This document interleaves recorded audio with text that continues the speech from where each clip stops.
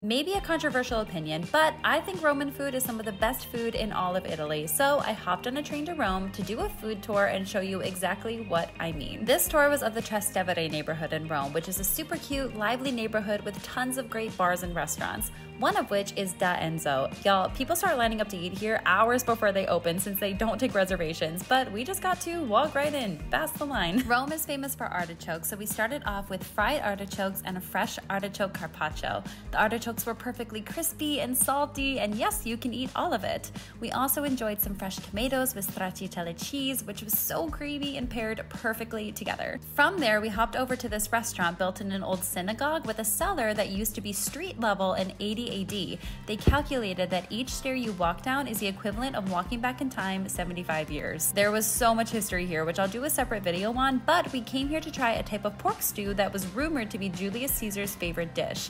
The chef was able to recreate the original recipe, and oh my gosh, it was so flavorful. There was thyme, oregano, honey, red wine, vinegar, caraway and celery seeds, apple, lavender, onion, pepper, olive oil, and salt.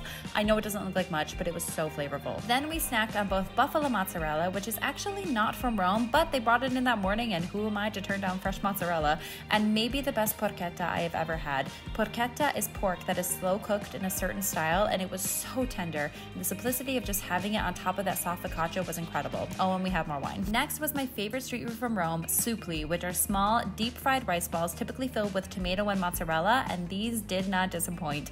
Paired with a classic Peroni beer and some simple marinara pizza, so fresh, no complaints. We were so full, but it was not done yet because you can't leave Rome without trying two of their most famous pasta dishes, amatriciana, which is tomato sauce with guanciale or pork cheek, and cacio e pepe, which is pasta with cacio e cheese and pepper. Of course, there's always room for dessert, so we ended with gelato. I got pistachio with panna or whipped cream on top, and it was the perfect way to end the day. If you're coming to Rome, you cannot miss this food tour. It is hands down the best way to eat your way through Rome, and you will not be disappointed.